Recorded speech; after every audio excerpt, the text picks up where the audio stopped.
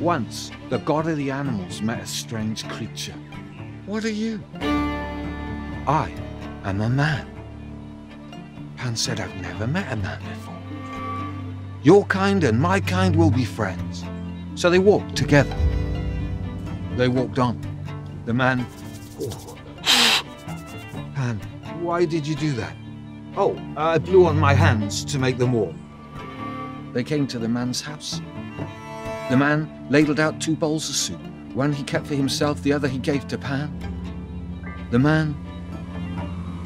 "Pan, why do you do this?" "I blow on the soup to make it cold." "I am sorry," said Pan.